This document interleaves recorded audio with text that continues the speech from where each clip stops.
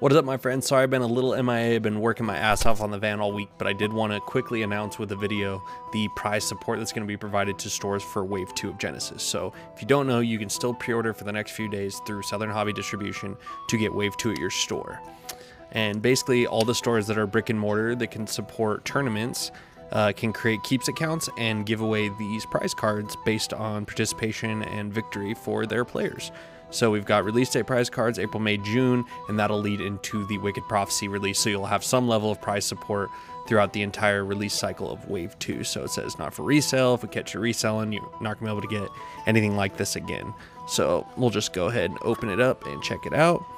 Tells you what it contains right here. And then, of course, not for resale, don't play around. And then we've got the release day prize cards. So these are the pub scene cards. So these will be full art foil versions with cryptic titles of Tocho. We've got Davy here, which is a cool include, Camilla. And then the next month here you'll see is the April prize cards. So we've got a Midnight Meander. This is the only way to get cards that feature the box art. And don't mind my nails, I've been working in the garage, I'm gross. So that's a dope version of Midnight Meander foil.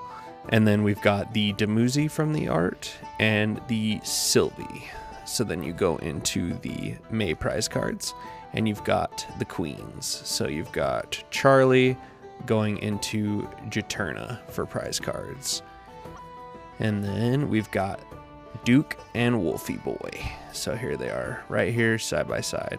Pretty cool to see these arts finally featured on a physical card. Then it shows you how to create your keeps account right here. Just go to play.cryptiktcg.com. So that's pretty much it for the video today. I just wanted to give you guys a quick rundown of the prize support that will be provided with all stores that support Wave 2. You got a nice thick stack of cards there. Last few months give you reason to run events.